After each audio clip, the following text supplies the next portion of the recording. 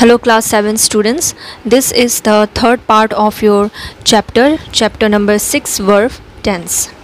So I have already completed in my last two video present tense and past tense of this chapter, and this is the third video of this chapter. So today in this video I will complete the future tense, and in this way this chapter will complete totally. So let's see what is future tense, what is given in your book. Now here the future may be expressed using these three commonly used form of the verb. I will cook tonight, I will be cooking at 7, I will have cooked by 7 p.m. So as I told that like present tense and past tense have their four forms of the verb, in the same way this future tense also has their four forms of the verb. The fourth one you will get in the next chapter. Means all the fourth form of the verb of present, past and future will be in the next chapter. So in this chapter we will learn only the three, that is simple present, simple future, future continuous and future perfect. So what is given here about simple future? So the simple future, the sentence I will cook tonight is in the simple future tense, and the use of simple future, when we have to use simple future, what is simple future tense? It is used to express actions yet to take place in the time that will come.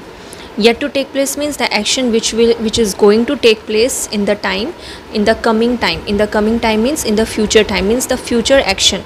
So simple future means the future action, the action which will happen in the future, those actions will come under simple future tense. Now here in this box, here the three form of writing the simple future is given: positive, negative and interrogative. So let's see this one properly. See, in future tense, that is in simple future tense, how to write positive form. So basically in the three form of verb, okay, in the three form of verb we have the category of simple present, right? We have the category of simple past, and the third one is past participle, but there is nothing for future, right? Like for example do, did, done. So this is written in the base form, this is called base form, or you can say simple present. This is written in simple past, past tense of past form of do is did, and the past participle form of do is done, but there is no column for future. This is not future, right? So now in future, which one we can use? We cannot use this one, okay, we cannot use this one. So can we use this one? Can we use? Let's see. So the formula of writing a simple future sentence is subject will be there, it can be noun, it can be pronoun, right?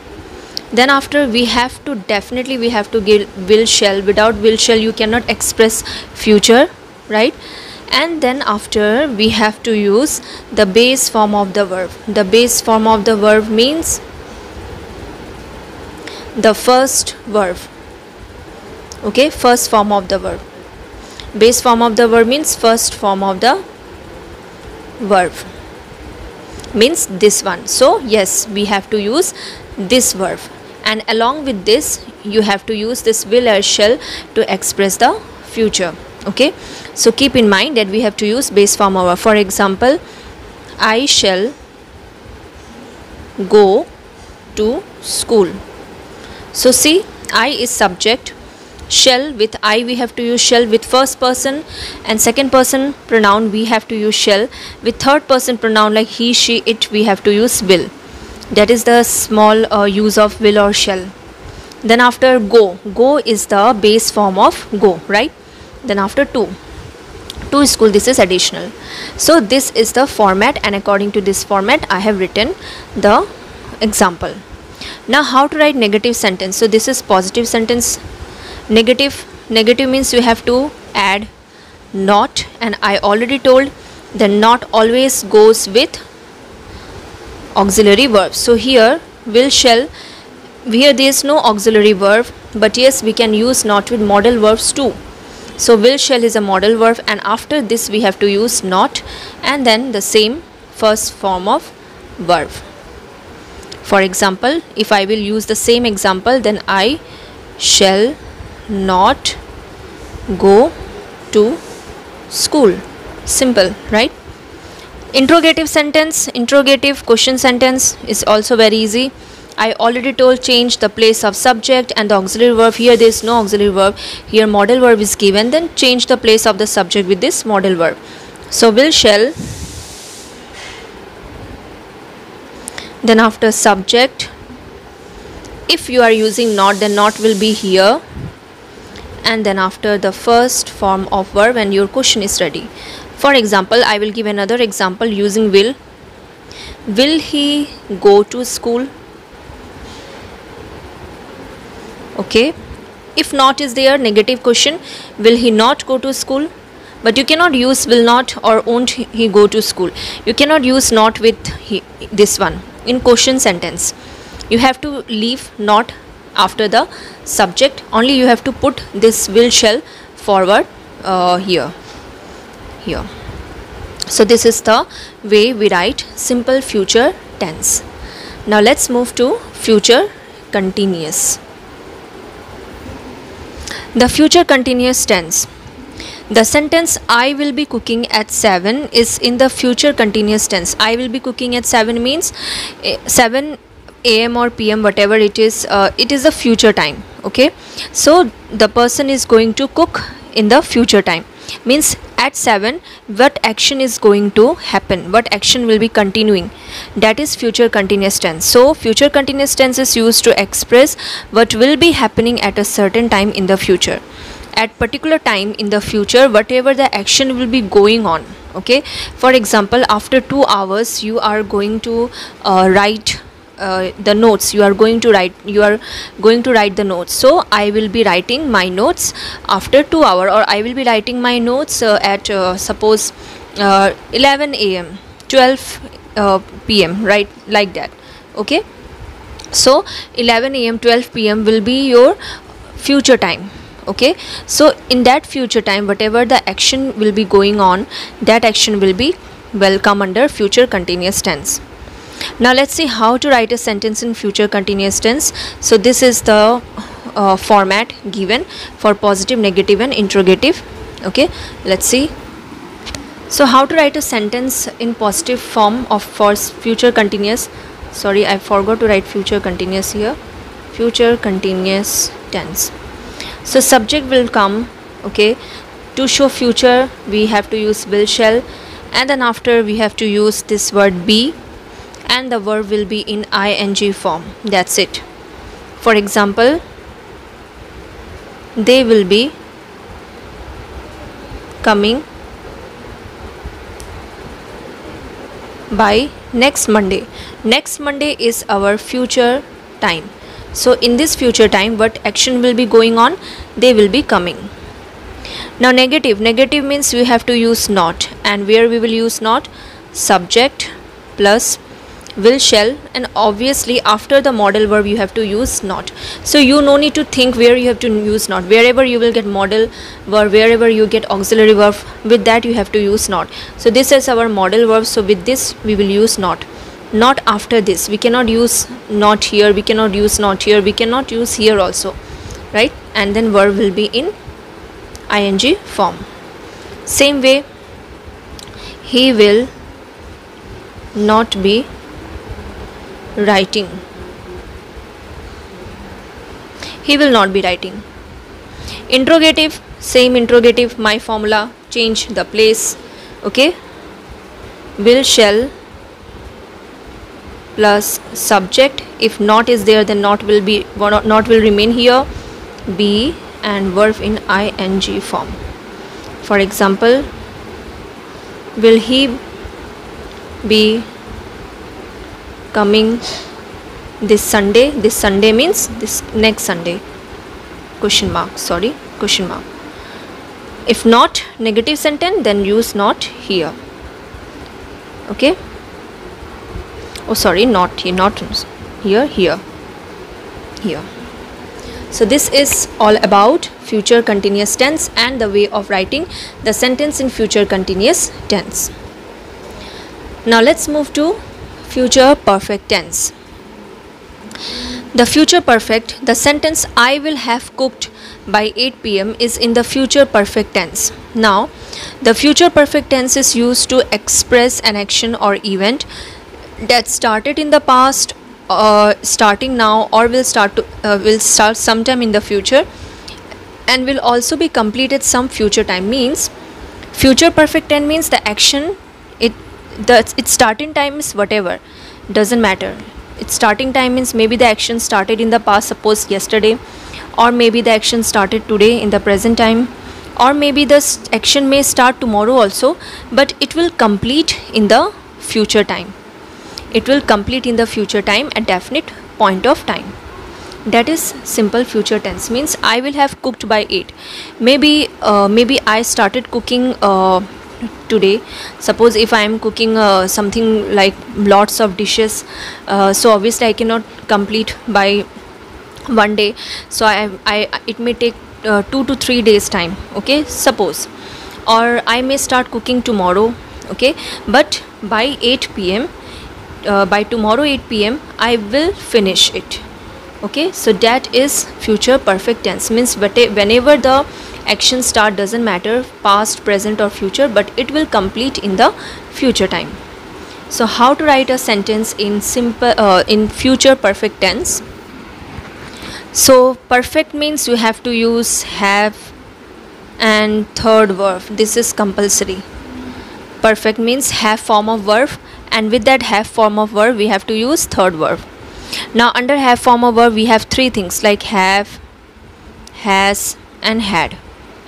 So already you got that have and has is used in present tense and had is used in past tense. Now for future what we will use? Let's see. So here the formula is subject, will shall, obviously will shall have to be here. Then after we have to use have form of verb, right? But for future what we have to use? Because have and has is used for present and had is used for past. So here we will only use have. For future we only have. Okay, have, and then after third verb which is compulsory, third verb. Okay, for example, she will have completed her work by Thursday. Maybe Thursday is the next coming week, in the coming time, okay, future time. So she will have completed, it is written in third form of complete, okay. Negative means you have to use not, and till now I think you have a good idea of where to use negative, isn't it? So here we use negative after shall, not, and then have, and then third verb. So same example, she will not have completed the work by Thursday. Interrogative. So interrogative means change the place of this and this. This one also I think you got a good idea of making interrogative sentence. So I have given you the shortcut of making, and not, then not will come here, and then again have, and then after third verb. For example, will he have done is the third form of do, done his work by Monday, okay. And if you have to use not here after the subject here. So this is all about future tense. So I have completed here all the future tense, okay. So let's see the next page. So question number E, rewrite this sentence to express the future as directed. So whatever is given in the bracket, so according to this instruction you have to change the sentence. If it is given here negative, so you have to make this sentence negative. If it is given you have to change to future perfect tense, then you have to change to future perfect tense. So they will be ready by 8 pm. So you have to change this in negative. So I already told that you have to use not with modal verb. So which one is modal verb? They will. After will you have to use not. So they will not be ready by 8 pm. The skies will be clearing by next week. You have to write this in future perfect. So will be clearing. will be clearing. So just you have to keep in mind that what is the format, what is the formula of future perfect, future continuous. So will have plus third verb, right? So will have third verb means will have third verb of clear is cleared. So the skies will have cleared by next week. So to do this, first of all you have to memorize the formula of tense, which is very very important. Okay, the ship will dock soon, right? In future continuous. So will dock is the verb, so you have to change this into continuous. Continuous means ing, so will plus be plus ing, will be docking. Aunt will be staying with us for a week, change into interrogative. So I already told how to change interrogative, very very simple. Change the subject and will, right? So will aunt, then this will not come here as will goes at the first place. Will aunt be staying with us for a week, and then put a question mark, and your question is ready. So in this way you have to do the rest of the question. Please students, try to do the rest of the question by your own until and unless I share answers with you. Practice is very very important. Until and unless you do practice, you cannot do anything properly. So please do practice by your own first. Okay, next move to number F. Number F is again very easy. You have to rewrite this sentence about bowling using simple present form of the verb. Means whatever the verb are here, find out and change it into simple present tense.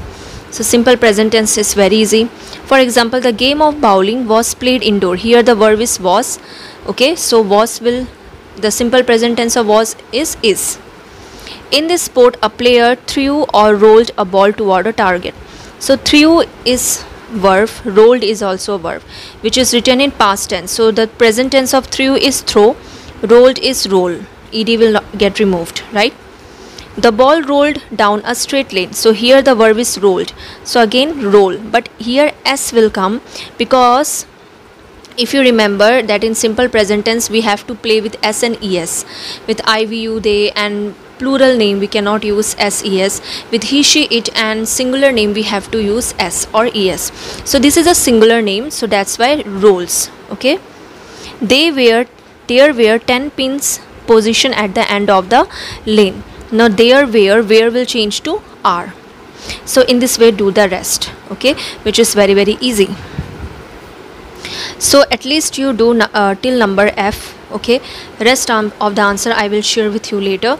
At least I want you to do all the exercise from A to F by your own. Okay, so for today this much, and in this way I have finished the chapter. Thank you.